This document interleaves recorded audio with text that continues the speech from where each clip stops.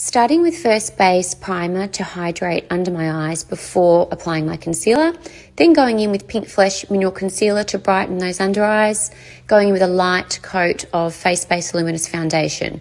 Now moving on, I'm using a liquid eyeliner pen to lift my eye. Notice I'm starting at the outer edge of my eye and dragging that in.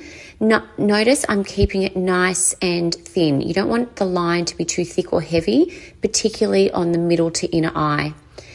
And I start on the outside and then I just balance it up underneath by filling in any gaps. But I like to keep the eye elongated and long. Going into the crease with my Glow palette, then Dreamtime eyeshadow. This is going to really deepen my socket, and also taking that Dreamtime under the eye.